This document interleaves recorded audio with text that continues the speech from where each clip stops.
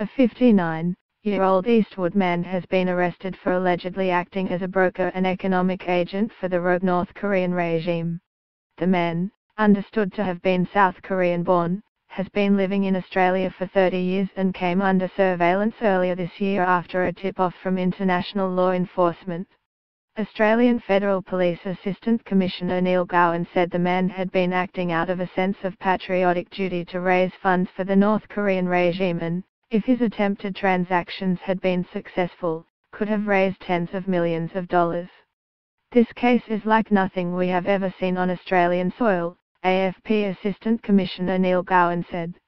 The attempted transactions related to sale of missile guidance systems and other missile componentry, and to the sale of coal, to third parties in Indonesia and Vietnam.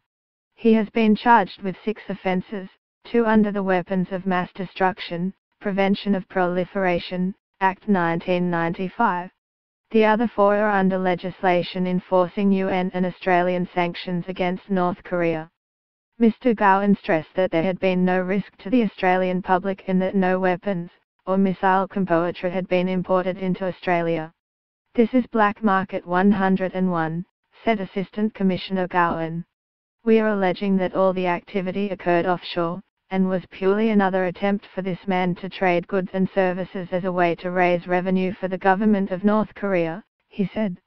This was his goal. His actions were all around trying to raise revenue for the government of North Korea. He said it was believed the man had been in contact with high-ranking North Korean officials but gave no other details of how or when the man was recruited as a North Korean economic agent. I know these charges sound alarming.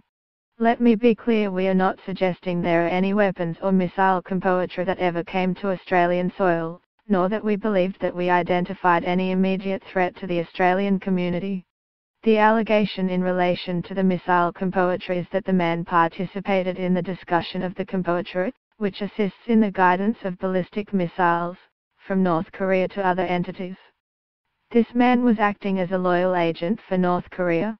The evidence suggests there had been contact with high-ranking officials in North Korea, he said.